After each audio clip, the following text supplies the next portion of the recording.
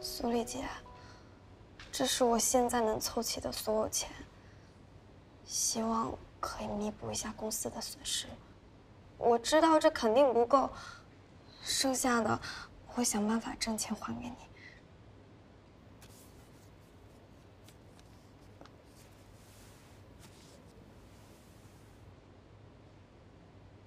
你要辞职啊？我已经做了太多的错事，我实在没有脸在公司待下去了。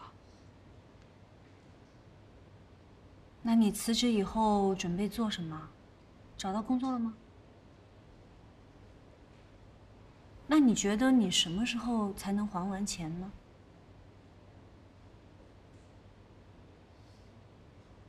你一问三不知，让我怎么去相信你啊？万一你辞职了，然后再跑路了，我找谁要钱去？所以啊，你的辞职我不予批准。在你还清欠我的债务之前，你都不许离开公司。另外，为了让你早点能还清欠我的债务，我决定从今天起给你加薪20%，外加包吃包住。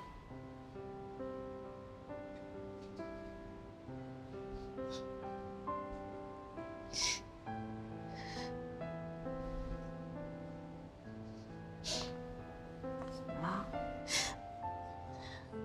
对不起，苏丽姐，对不起。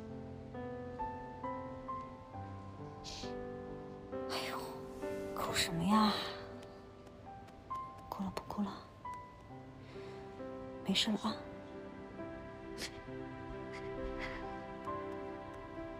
不哭啦。你再哭，外面的人都以为我欺负你。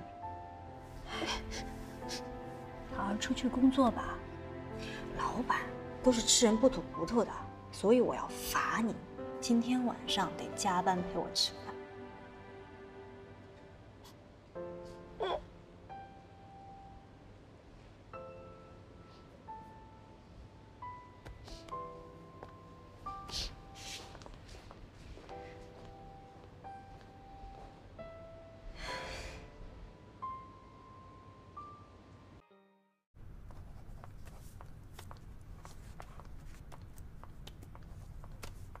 好，我们接着来分析一下致命温柔这个项目。王维德呢？哦，他从昨天开始就没来了，好像离职手续已经办完了。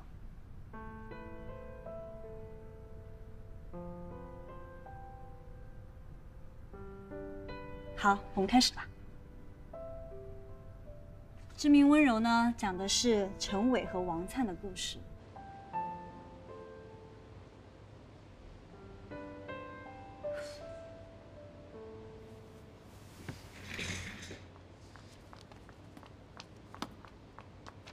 苏丽姐，你今天下班之后有事儿吗？应该没什么事吧？那太好了，你可以帮我个忙吗？可以吧？这王维德的离职手续还没有签字确认，可他今天没有来，说是生病了。这离职手续一直拖着不办又不太好，我得加班没法去。可以的话，你去帮我送一下，地址我写纸条上了。我还有好多事，我先出去了。不是，你可以叫一个闪送啊，为什么要我送啊？我叫个闪送。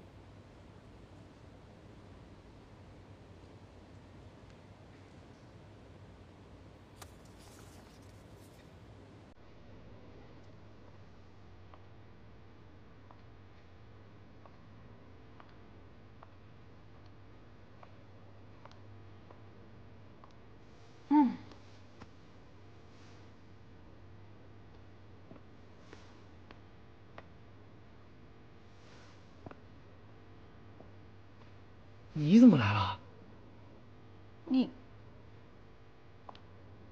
你不是生病，你怎么在外面的呀？生病？哦，对，我刚从医院回来，我做了个检查。那医生怎么说啊？医生就说小感冒，多喝点水，多休息就好。进去说吧，进去说。个，我今天过来是因为你的离职手续还没有办完，还需要你签个字。哦，你先吃个橘子吧。你不用照顾我，你生病了，你去休息吧。也行啊。那个，我给你倒杯热水。谢谢啊。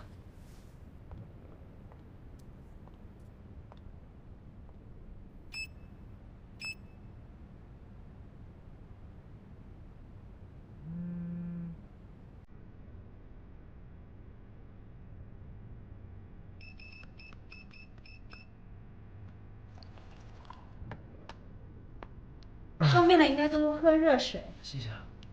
哇，烫是吧？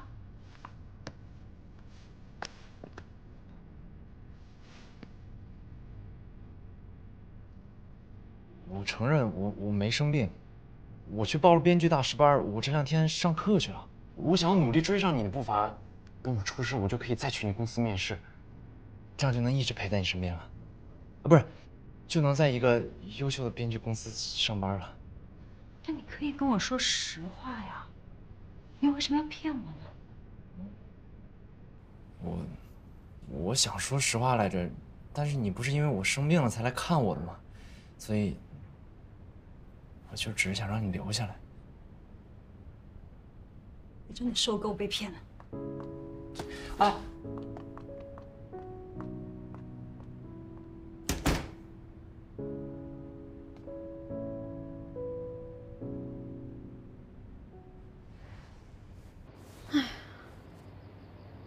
你说王维德他怎么能够装病骗人呢？这太过分了。还好吧，这王维德能有什么坏心思呢？不就想跟你多待一会儿？不过，苏丽姐，你从王维德家里回来跟我吐槽他，都已经有2个多小时了，有吗？你不觉得你有点过激了吗？不过，你对他跟对别人一直都不太一样。哪有不一样？很不一样，苏丽姐，你知道吗？一个男生喜欢一个女生，其实就是一直想要欺负她；但一个女生喜欢一个男生呢，就是不停的想要跟朋友讨论他。你不觉得吗？以你的个性，那些你看不上眼的人，即使骗你，你就当是狗在乱叫，都不会放在心上。唉，你现在这个状态啊，用我们剧本专业的词来说，就是少女怀春。没有，我没有。